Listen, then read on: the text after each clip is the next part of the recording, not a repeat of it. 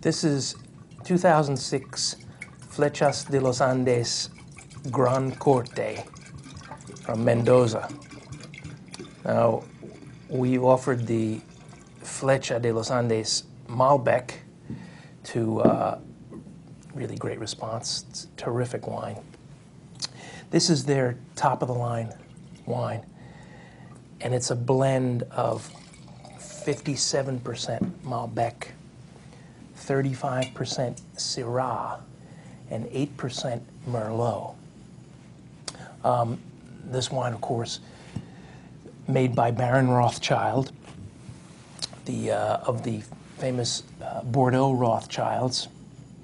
They, of course, know their Bordeaux varietals and have gone to South American planted Malbec, which is, of course, originally a Bordeaux varietal, and have done great things with it.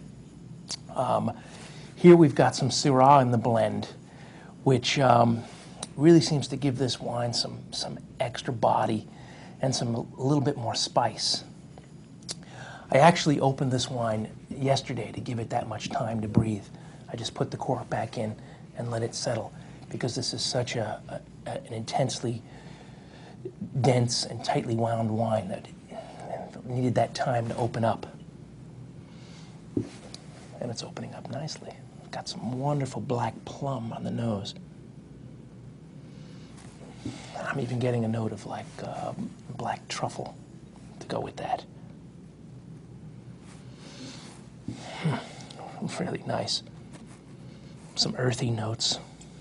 And I got a little sweet like cassis note also following that.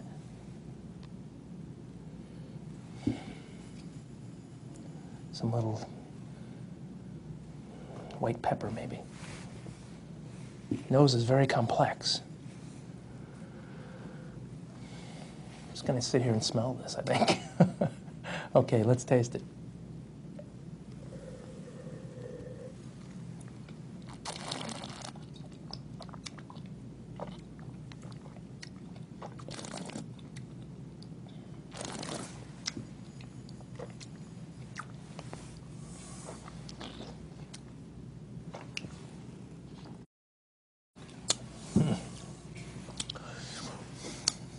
Starting to unfold on the palate. Still a really, really dense, mouth-filling wine. But I'm getting some sort of lush character that's opening up, sort of filling sides of my mouth. I get a lot of that black plum. I get some of that perfumey, sort of truffly notes. But then I'm getting some licorice notes, some dark chocolate notes, and some spicy notes, something that sort of adds a little spice, a little pepper on the finish. Finish is still going. Get more of that plum on the finish too. This is quite an intense wine. Enjoy it now, but let it breathe a long time. Probably if you open it and decant it, you could let it sit for a few hours and it'd be just ideal.